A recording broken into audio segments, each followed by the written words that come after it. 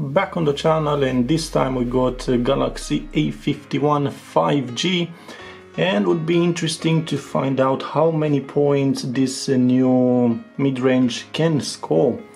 We're gonna go on the Antutu benchmark app, we're gonna read a few specifications, and then we're just gonna run our test, and would be interesting to find out how many points this 5G phone can score. Galaxy A51 from last year did score quite around 200,000 points in probably with that 6 GB of RAM version.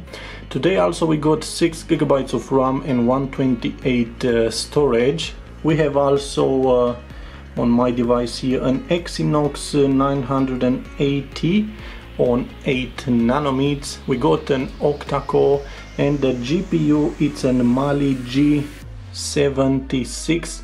We got an full HD screen, and the RAM type is LPDDR4X, and if you can see on RAM we got available 5.58 gigabytes. The CPU, that octa-core 64 bits, 2 or ARM Cortex A77 and another 6 Cortex A55.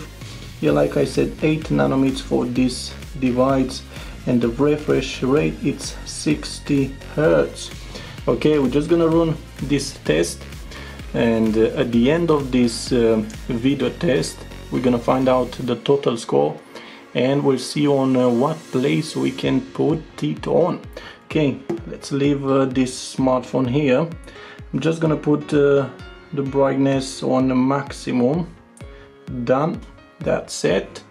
Let's test it one more time. Yeah, let's test it, and if you want to skip till the end, it's your choice. If not, just have a look on the video, and then we're just gonna come back with final conclusions. Looks quite good, doesn't look laggy, looks quite interesting. It is a bit, probably the frame rate is not very high, but would be interesting at the end to find out the result. I'm quite curious to find out.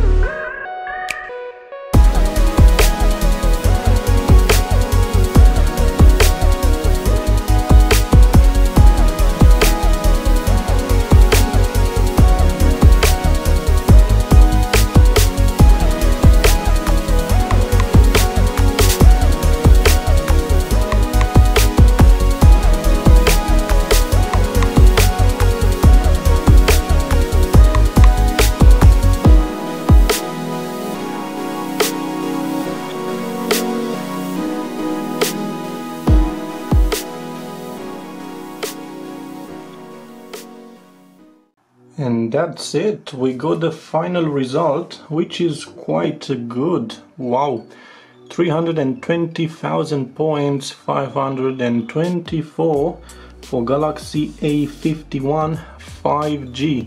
And I would say this is quite a very good score, really good. By the time this test was done, the temperature increased with 3.5 and the battery dropped with 3%. Okay, that CPU seems to be very good. The new Exynos 980 did quite a good job with 112,000 points. This is that 5G chipset, which I like it. The GPU, it's also Mali G76 with 87,000 points. Also the memory, 6 GB of RAM, and this LPDDR4X score 56,000 points. And the last one, Android 10 One UI 2, 65,000 points, which is also great. So we got a good result for this A51 5G. I remember my last one, A51 4G variant, was scoring not a good score in that 4 GB variant, was almost half from this score. Let's see now the ranking, see on what place we can put this new device on. It should be somewhere here. Yeah, on 29, which is right under Samsung Note 9, Samsung S9 Plus, Mi 8, Mi Pocophone F1, but is better than LG G7, Redmi Note 8 Pro, Galaxy S9, Mi Note 10, Mi 9T, better than Galaxy A80, Asopt S8 Plus. So 29 place for this Galaxy A51 in a 5G variant. I do believe this is quite good and good specifications. And now finally I do like this A51. Hope you make an opinion about this 5G smartphone, about this result. If so, leave your thoughts in the comments, and you can say if you like it, if you prefer this 5G variant over the simple one. If so, also give it a like, share, subscribe to the channel, and see you soon with another interesting one.